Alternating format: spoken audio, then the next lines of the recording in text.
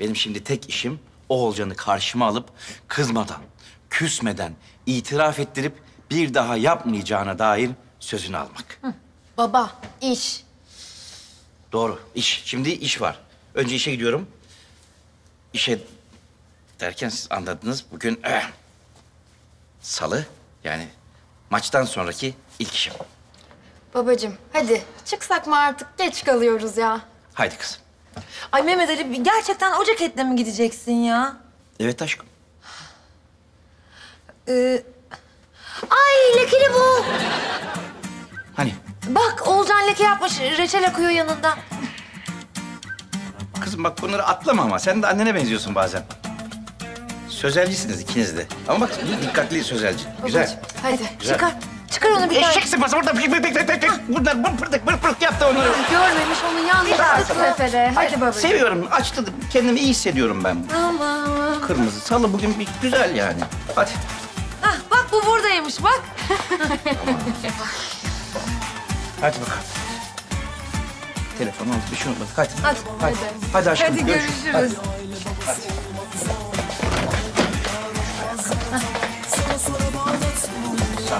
Hadi görüşürüz. Kapa bekleme hadi. Tamam, hadi bay bay.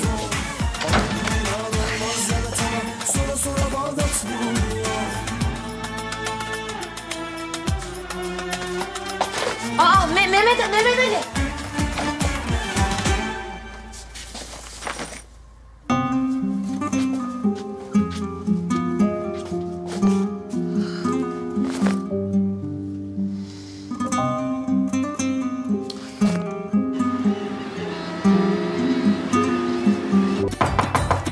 Gel. Gel Mehmet Ali, gel. Hocam nasılsınız? Ya Hocam büyük bir enerjiyle hazırım. Hadi geçelim tarihe. Hadi bırakalım izimizi dünyaya. ne yaptın? Çalışabildin mi? Planımız nedir? Hocam hastamız Ayfer Hanım tanı ve tedavi için bizimle çalışmayı kabul etti. Yarından itibaren bizimle birlikte. Güzel. Biz de elimizden geleni ardımıza koymayacağımıza göre... plan çıkarabildin mi? Hocam ben diyorum ki önce detaylı bir anamnezle hastanın geçmişini öğrenelim. Sonra genel bir muayene, kan sayımı, kısa bir biyokimya yaparız. Sonrasında psikiyatrik ve nörolojik muayeneyle devam ederiz.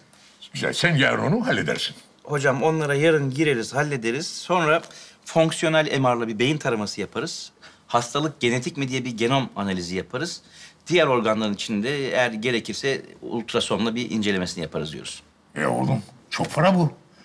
Hastanın bu kadar parası var mı? Vallahi hocam bu parayı hastadan isteyemeyiz.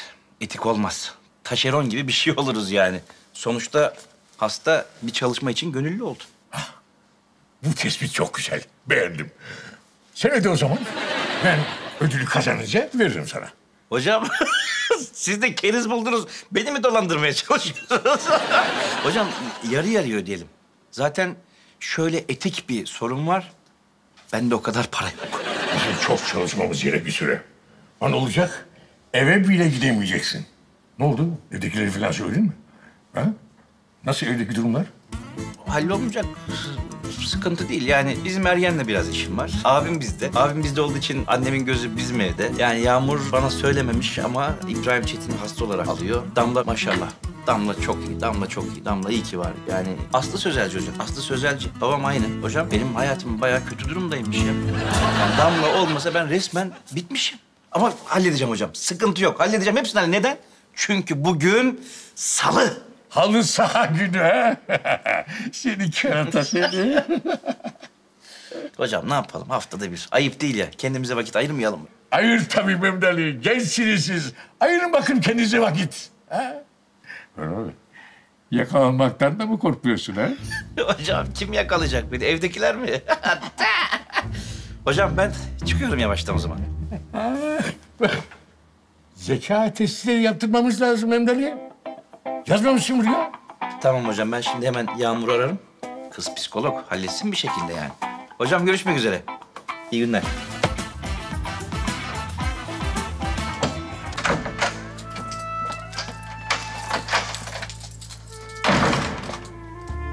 Ay yuh ama artık ya. Ay ben sabah pırıl pırıl bıraktım burayı. ufak.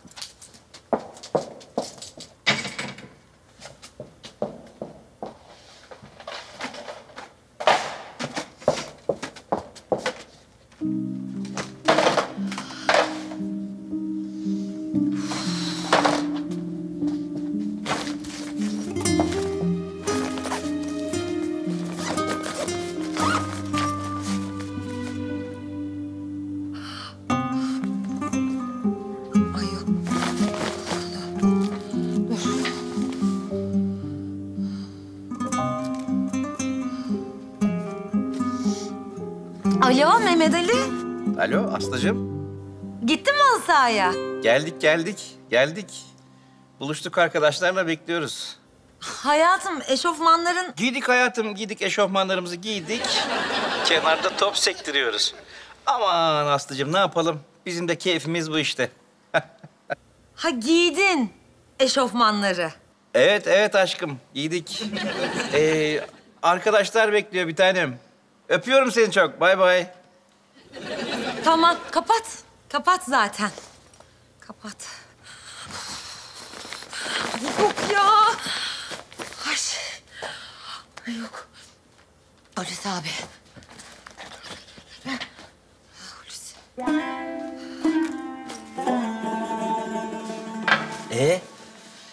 Ne zaman çıkıyor astrolist? Geliyor. Hadi bakalım. Hemen bir fikre varmak istemiyorum ama... eşofman çantası evde ve telefonda bana eşofmanlarımı giydim, top sektiriyorum şu anda dedi abi. Hemen bir fikre var yenge. Tutma kendini. Belli ki Mehmet Ali yanlış işler peşinde. Yok. Bakma ben işime son derece güvenirim. Yani güven benim için hayattaki en önemli şeylerden biri. Evliliğin temelidir güven. Güven evliliğin temelindeki harçtır ama bak sana da öyle geldi. Kesin bir şey var bu işin içinde. Vallahi yengeciğim yani günahını almayayım ama artık bayan arkadaşlarıyla mı eğleniyor? Kumara mı dadandı? Ay. Madde mi tüketiyor? Ay ama abi sen de yani hep en kötüsünü sokuyorsun kafama. Ya daha en kötüsüne gelmedik yenge. Bunlar aparatif. Neler var neler. Ya her seferinde şaşırtıyorlar beni. Yo. Yok abi. Bence en iyisi eşime güvenmek. Akşam gelsin ben onun güzel yüzüne sorayım. Belki bir açıklaması vardır. Ya minareyi çalan kılıfını çoktan hazırlamıştır yenge. Ne desin? İtiraf mı etsin? Yalan söyleyecek tabii ki. Öbür türlü andavallı. Hep inkar. Kabullenmek mi istemiyorum diyorsun? Ya yenge ben öyle bir şey dedim mi ya? Ben daha senin ne dediğini anlamadım ki. Adam orta yaş krizinde. Geldim bu dünyaya gidiyorum ama geride bir şey bırakmayayım kafasına girmiş olabilir. Ay şeytan gibi fısıldadın be Hulusi abi. Ben Mehmet Ali'ye güveniyorum. Yok. Ne diye çağırdım ben o zaman yenge? Eyse sen bir git. Bir bak bakalım neredeymiş, ne yapıyormuş. Şöyle hızlıca. Eyse ben akşam eşime güvenip yüzüne sorduğumda... eğer bir yanlış çıkarsa onun kafasını koparayım. Yani kafasını koparacak arkadaş da var yenge. İstersen premium paketi yükseltelim, sen hiç uğraşma. Yok. Ben diyorum ki çocuklarının, 40 yıllık karısının, anasının, babasının, kardeşinin yanında çıksın rezilliği. Ama yok, ben tabii Mehmet Ali'ye güveniyorum. O başka. Önce bir sorarım ben. Önce sorarım çünkü güven çok önemli abi bir ilişkide. Anlaşıldı. Yani yengeciğim, ücret mevzu bile değil aramda. Yani Kerami abinin oğlunu bir yanlıştan çevirmek benim için de bir görevdir. Yani yarısını zaten boşanınca alıyorlar. Kerami abiye yük olmasın. Şimdi zırt pırt borç ister, soğurum adamla. Teşekkür ederim abi. Yani yengeciğim, ısrar etme, 5 kuruş dahi alamam. Ben şey yapayım Hulusi abi. Yani yok yenge, hiç ısrar etme ya. Hiç ısrar etme. Şimdi bizim bir Erdal vardı, hırsız Erdal cezaevinde. Bu her cumartesi işe diye çıkıyor. Tabii evde masumlar bekliyorlar. Ne çıktı abi? Halı sahada maça gidiyormuş aferin. Ya muhlis karısı 6 tane pırlanta gibi evladı bunu ev soyuyor, rızkının peşinde koşuyor zannediyorlar. Bu keyif peşinde topa vuruyor. Tabii. Yani sonra büyük kavga çıktı evde. Toparladılar ama sonra. Hiç ısrar etme yenge. Vallahi hiç sıkıntı yok ya. Sen toparla kendini. Israr etme.